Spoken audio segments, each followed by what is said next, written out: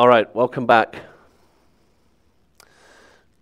Over the last couple of classes, we've talked about our hash code function. Remember, our hash code function is something that returns an int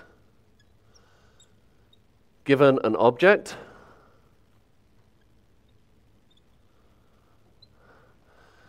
And so if we're given, for example, a string,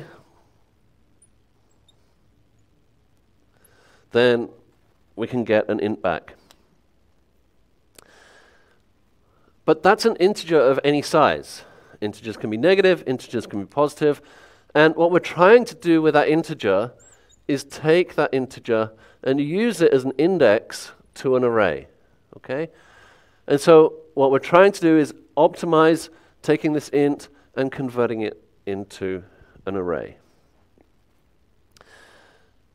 When we do this, we might as well try and reduce some of the problems we have. One of the problems that we talked about was collisions.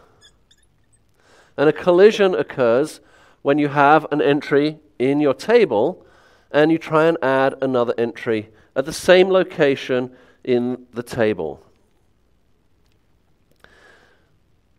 One of the ways that we can try and reduce those collisions is by optimizing the table size. And a couple of optimizations that we can do are to use an odd sized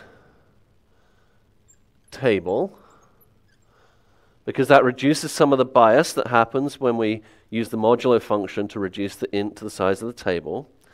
And we can use a table whose size is a prime number.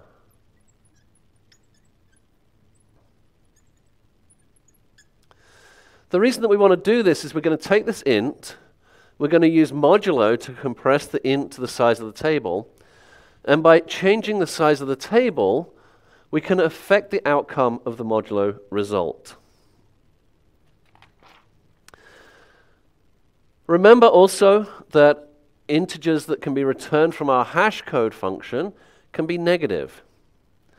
So what's the answer to this? Here's minus 10 modulo 3.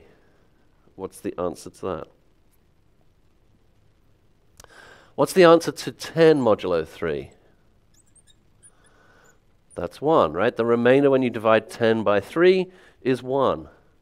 The answer when you divide minus 10 by 3 depends on the specific language that you're using.